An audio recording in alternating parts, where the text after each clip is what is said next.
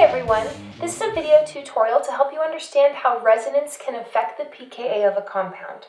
So in this case here, we're going to be looking at carboxylic acid versus an alcohol. So what we're going to first do, as always, is you want to focus on the atom that's going to be losing the hydrogen and thereby gaining the negative charge.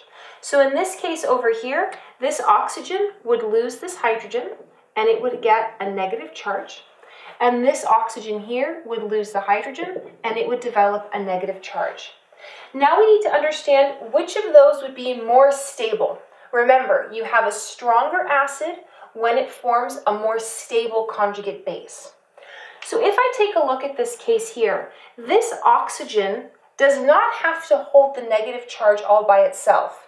Whenever you have electrons delocalized, that's a very, very stabilizing feature. So if we look at this through resonance, we know that we could push these electrons down there, making that the double bond, and then we could push these electrons up here.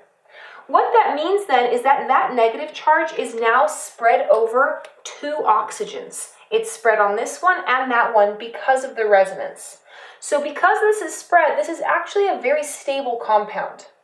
Whereas in the case of alcohol, we can't push these electrons down because this R group can't break any of its sigma bonds. So this cannot happen, meaning that this oxygen is left holding the negative charge all by itself, which is not as stable as when this oxygen is able to share with another oxygen as well.